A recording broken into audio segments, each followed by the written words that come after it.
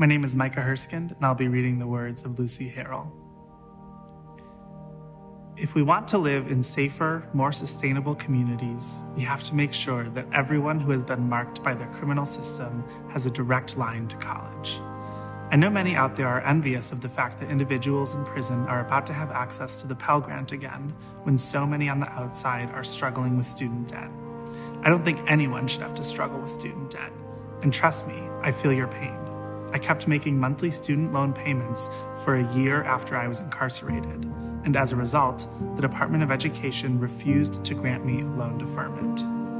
I earned a bachelor's degree in journalism and worked in the field for 10 years before I was incarcerated. I knew that I wanted to use my time inside to finish my master's degree, but wasn't allowed to for a very long time. When I couldn't go to college, I spent my time in prison working with students of all ages at all stages of learning. I also got to know some brilliant educators who introduced quality high school and college classes to the bitter prison environment. Having daily contact with individuals who treated me as a person was refreshing. In 2018, after years of asking, proposing solutions, and orchestrating support, my mother met with the DOC man who made the phone call that got me transferred to Metro Transitional Center, where online independent study is an option. Within a year, I was wrapping up my master's degree and asking for permission to attend law school. Just as most people at the center go out into the community every day, I needed to, be able to go in person. In my second year of requesting permission, the pandemic hit, and the American Bar Association, which oversees law school standards, provided a way. For the first time ever, and only temporarily, ABA-accredited law schools went online. I began as a student at Atlanta's John Marshall Law School in August of 2020. Before law school, I explored countless online graduate programs and applied to 4 or 5. Some had the box and some didn't.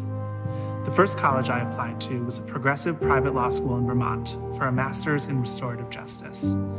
Applying to that program was the first time I really considered the value of my carceral experience. Unfortunately, there was a box.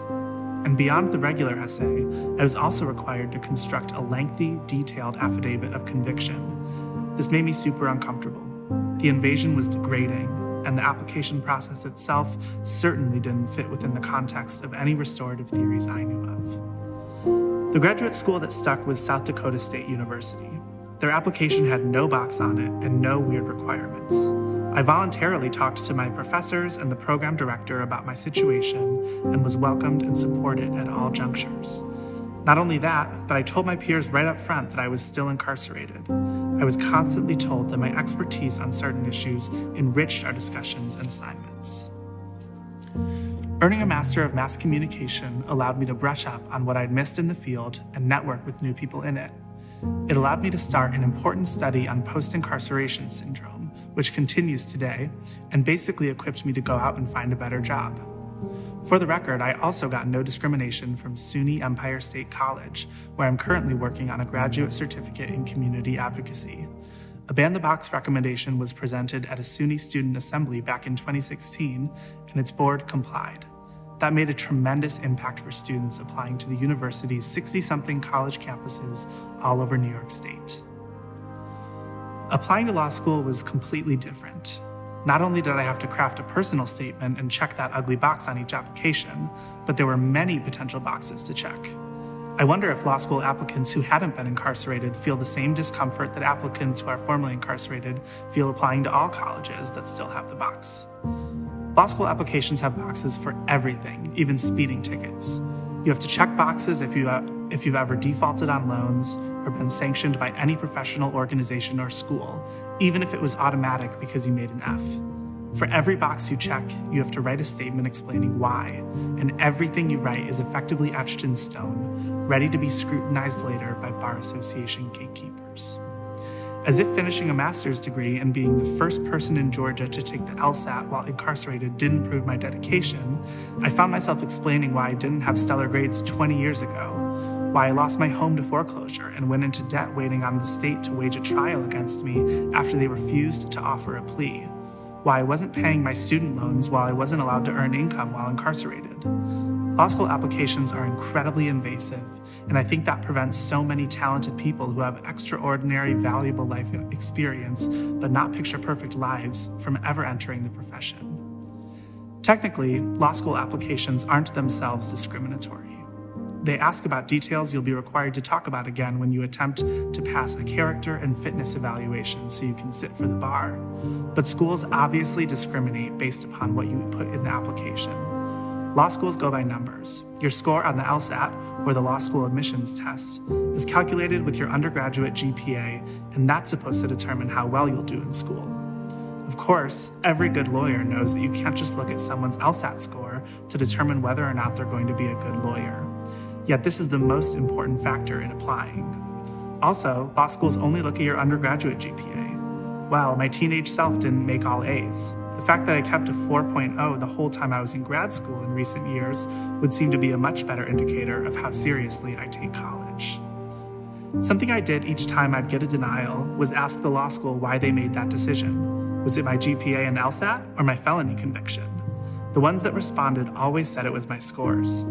That didn't make sense to me when other schools with even higher averages had accepted me. Over the course of a 2-year academic cycle, I took the LSAT twice and applied to 24 law schools. I was accepted to half a dozen, all private schools, no public ones. Most insulting was the denial by Georgia State University, my alma mater. They denied me 2 years in a row, even after I brought my LSAT score up significantly and denied my appeal. I chose John Marshall because, from the beginning, they made it clear that my experience would be an asset to the school and to the profession. They, like all of us doing this advocacy work, understand the value of knowledge. A few years ago, toward the end of my attempts to take online graduate courses in prison, someone over education told me I wouldn't be allowed to because there was no way to prevent me from interacting with my classmates. I was so confused. Interacting with classmates is a pillar of higher education, I told the woman. This obviously struck the same chord with the school I'd been accepted to. Not agreeing to drastically reduce the quality of education they provided by complying with this ridiculous request meant the DOC didn't want to partner with them, which meant no college access. I have found over and over again that people who don't value education and knowledge are always the first to inhibit others from attaining it and sharing it, and vice versa. This happens in our prisons, in our academia, and in our legal system. Most prosecutors and judges in the criminal legal system have never even been incarcerated. Many have never sat at the defendant's table. Effectively, they have no insight into how their decisions affect people. Over the years, when I was working on my own case, I knew I was doing a better job than the sorry attorneys who had been hired to represent me. They didn't have or make the time to adequately research legal issues, certainly didn't care about the victim's needs, nor for mine, their client. They didn't have the knowledge necessary to put a good foot forward and just didn't care. Helping others as a jailhouse lawyer, there was a certain heft and pressure knowing that a person's life was in my hands. No criminal lawyer should ever practice if they don't feel that pressure. Like anything else, you have to do the best you can when you have the opportunity, and you have to make opportunities for yourself and others when you see the chance. It's high time we create equal opportunity for ourselves in Georgia and ban the box on college applications.